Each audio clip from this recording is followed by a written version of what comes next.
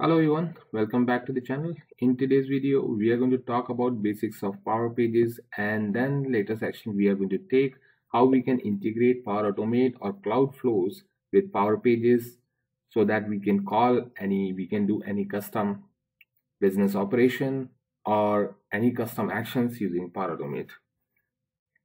So over here, I'm into Microsoft 365.com where I can find my Power Page application by clicking on this spread icon, and over here I can click on Power Pages, which will launch the Power Page portal make.powerpages.microsoft.com.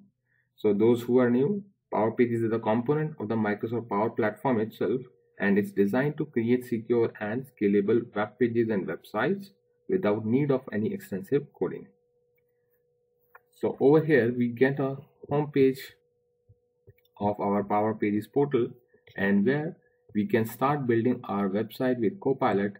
We can define our use case, or we can start with templates. So it will give us few templates for designing our websites, and if I click on template, it will have options of viewing them in preview so that we can decide better which template would work well for us. So over here, if I scroll down, I can see like there are 5 different options, and we can pick any of them to start with. And if I preview this template, it will give me a view, and as well as desktop view and mobile view. I can see how this portal would look like. So if I choose this template, and I would be given a page where I have to define my site name and as well as this web address, so that it can be on which address or the prefix it should be available. So I'll just say, let's say it's my partner net portal which I want to build out, and over here I'll say my company's name so that I can decide, and I'll just say my company's name and PNP just to shortcut of my partnernet portal. So it accepts this, and I can just do a done so that it can start building out my website. So I'll wait for a couple of minutes to set it up. So it takes around 3-4 minutes to set up your website, and once the site is set up, you can see the creator name and set up your sign-in page, and as well as the connected domain, custom domain. So this connected custom domain would be a part like when you are ready to go to live, but before that we have to edit or make our website ready with the content, and as well as what are the business operations or process we want to integrate, we have to have that ready. So for that, I'll just click on edit my partnernet portal, and I get a pop-up of if I wish to use Copilot into my site, you can enable or you can try it later. So I'm just closing this for now, and over here I'm just changing few of the stuff. So right now I am on my pages section onto the left, and we have multiple menus over here that is related to branding, the styling one, the data. If we want to integrate some Dataverse tables and to have some forms storing some feedback or contact information, then we can use this. We have this setup. So we'll just go one by one. Before that, we'll just edit the site header, and I'll just say my site name,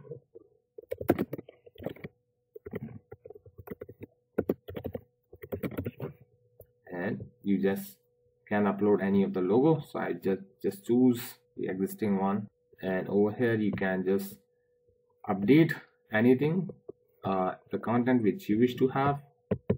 And later on, right now we are going to show you, we are going to replace everything using this inbuilt website designer, but we are going to use this, edit this page into our Visual Studio Code for a better developer's perspective, so that we can create the HTML forms or the style-based HTML forms using this VS Code.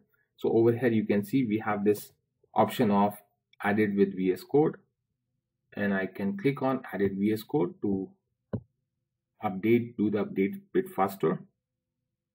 So it opened into the same browser, and it will actually ask me to sign in so that it can sync the Power Platform tools. So if you are not logged in into VS Code earlier, it will give you a pop-up where you can sign in, and it will integrate your account with this VS Code, these pages. So over here we see this Power Pages workspace, which has this my site, partner and portal, and I have all the pages. And if I scroll down, you will see I have this home page which has this homepage ENUS web page copy, and over here you can see I have this welcome to institution name. So you can write in your company name, or you can just customize whatever content you are looking for to customize. So I'll just say welcome, and I'll remove this one, and I will be using this book now. I will actually, because we are going to do one integrated operation of Cloudflow, so I'll just say call my flow, though like we are not going to use it in a while. We are going to use this later in the section, but I'll just say, and on click, instead of redirecting somewhere, I'll just replace this with my ID, so that I can use this ID to make some JavaScript operations. So I'll just say call flow button, and I'll just remove the other button which I think I would not require. And this is in condition. It's a condition based on user role. If user role is this, then show this button, otherwise show this button. We don't need this. I'll just remove it, and we are going to just do a Control S, which saves my file. And if I go back to this page, you will see like you are editing something in Visual Studio Code, so you have to sync. So I'll just click on sync so that my changes can appear up back to the portal. So this is how you can keep updating your content, or create HTML pages, or modify HTML into your VS Code, and keep syncing your website into this designer website builder itself. So now you can see after syncing, we have this updated flow which we synced into our VS Code. And once like it's done, because that pop-up comes only once, but if you update anything into these files, you have to go to your website builder and keep on syncing this one, so that your content can be synced up. So that's how you can update your content over here. Now quickly moving to the other sections, and then we will get to the how to call a Power Automate from our website on click of any button or any action. So I'll just move to styling. So over here we can define the themes of this portal, our website, and you can pick the predefined themes, or you can build out your color palette based on your branding styles. So I'm just moving on, just skipping this part and just choosing one inbuilt template for theme. And if I go to data section, you will find that there are a few associated tables which is this template is required or already added. For example, this accounts, appointment, contact, feedback. These tables are added, so if you wish to use them, then use it. Otherwise you can delete it and have your custom table in place, which can be further used on your pages or on your forms to collect feedback or any other service information. So we will again cover this in detail, but in later sessions. Then I'll go to setup. So this setup is critical part, where once your site is ready, then what you can do, what you are allowed to do. So over here in site details, you can see the site details running configuration. You can just do a run site checker to check all the vulnerabilities or any issues with your website. And you can do a visit security, because earlier this visit security was integrated into the site details page itself, but now we have a separate section for it, and very crucial one. So I'll just keep on going to this setup one, go live checklist. So once you are ready, then you have to follow this checklist to check whether your site is properly behaving performance wise, security wise, and you have enabled your CDN for a better content serving. So that sort of checks would be there. We can skip it for now, and you can just go to the mobile progressive web application. Over here you can see the settings related to mobile configuration. So when enabled, your web app will be published and can be exported as an app package, which can be in turn used to publish your app. And just this background mobile preview background settings, so I'm just skipping this quickly.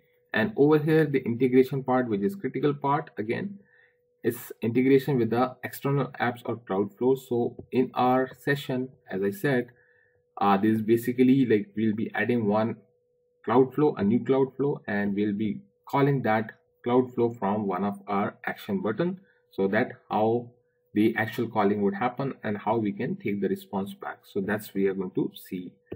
And now I'm just moving to the security part. I'll just take this quickly.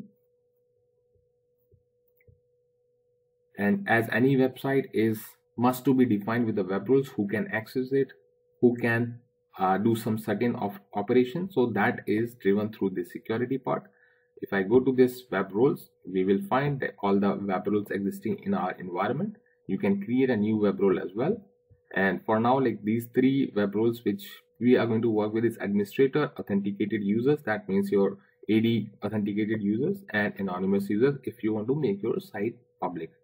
So these are the web roles which you can use, and we can actually very well manage the individual page permissions, what all pages should be anonymous, should be available for everyone, what pages should be permission restricted for some specific sort of role defined users.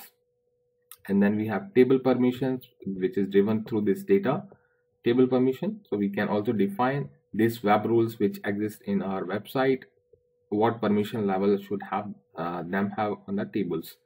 And then web application firewall. So once you are ready to go live, then you have to do some firewall configurations so that this configuration rules can be applied to this website. And the identity providers, as we said, like what set of people can access your website with what set of authentication or authorization roles. So we can define like who should be providing the identity for our website. So basically we are going to use Azure AD, which is enabled by default, but as it's a partner portal, we can enable the Azure Active Directory B2C, where we can integrate the other companies AD for us like to be part of this website, so that those authenticated users into business AD can also access your site.